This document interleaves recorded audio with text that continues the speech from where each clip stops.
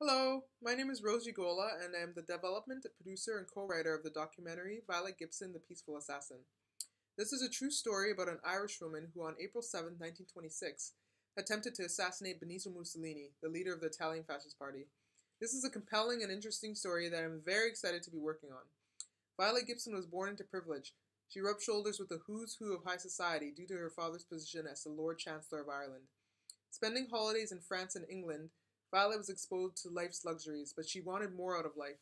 For a woman growing up in the early 20th century, Violet had a life of marriage and motherhood to look forward to, but she was a woman who refused to let others dictate her path of life.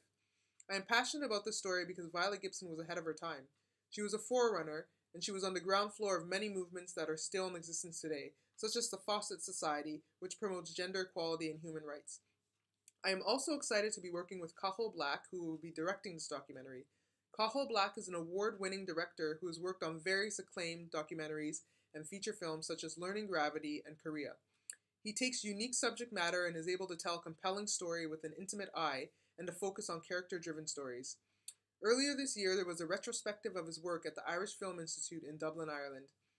This film will also be co-produced by Luciano D'Onofrio from the Italian production company Sinfony. Sinfony will also provide 20% of the film's funding. This is a special story because it follows Violet to various locations in Europe, such as Ireland, England, France, and Italy. Violet's story intrigues me due to its multifaceted qualities, including her efforts to help those less fortunate than herself, despite her own struggles with poor health and chronic pain throughout her life. Also, the juxtaposition of her efforts to help those in need and her attempt to take a man's life is interesting. There are many questions that this story poses. Was Violet suffering from mental illness? If she was a man, would her court trial and subsequent incarceration have been handled differently? Was she working alone? And why do so few people know about her story? The country of Italy was very dear to Violet, and when she saw the wrongdoings that Mussolini and the Fascist Party were committing in the country, she felt that it was her duty to take action. As a result of her action, Violet was incarcerated in a mental institute for 30 years until her death, and throughout that time she stood by her convictions. Violet Gibson was a fascinating person, and her story is special because so few people know about it.